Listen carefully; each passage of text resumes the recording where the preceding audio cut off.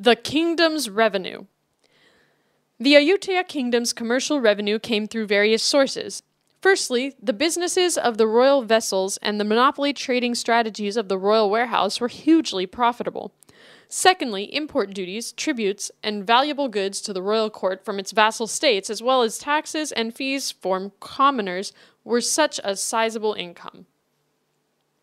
The kingdom's revenues can be categorized into four main categories as follows.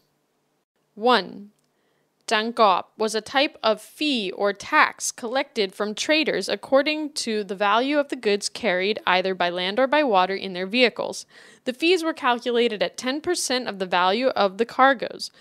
They could also be calculated from the size of the vehicles or boats. This kind of tax was called pasi pakrua, and it was based on the width of a boat. The checkpoints for tax and fee collection were set up along the waterways around the city of Ayutthaya. The taxes and fees were collected on both the boats and the vehicles. 2. Suoi, gifts, refers to either cash or items paid as gifts to the royal court in lieu of the physical services, corvée, that Prai Luang were obligated to contribute to the royal court.